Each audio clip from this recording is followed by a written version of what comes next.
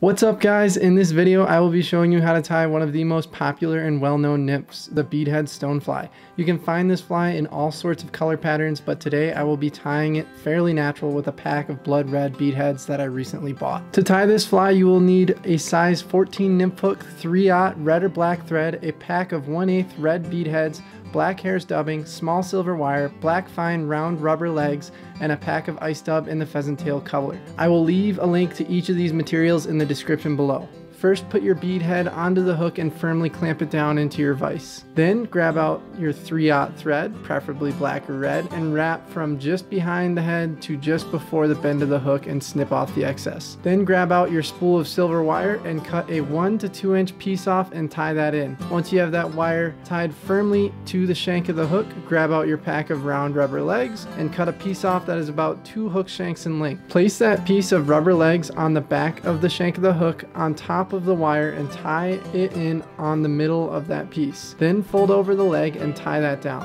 Next, snip off 2 more pieces of rubber legs in the same length as before and carefully tie those down in the middle of the shank with a few wraps, then tighten down with a couple more. Make sure they are perpendicular to the curve of the hook when tying the legs in. Now grab a pinch of the black hairs dubbing and spin that onto the thread and wrap it just behind the ball head. Next, wrap the silver wire to just behind the ball head as well in the opposite direction as the dubbing and tie that in with a few wraps and snip off the excess. Now we're on the home stretch. Grab out a small pinch of the pheasant tail ice dub and spin that onto the thread. Give it a few wraps, whip finish a few times, and now you have a fly that straight up slaps. Alright guys, if you found this video helpful, please give it a big old like down below and shoot me a comment to let me know how it worked for you. Thanks for watching. I'll catch you guys in the next one, and go out and catch a freaking pig. Peace.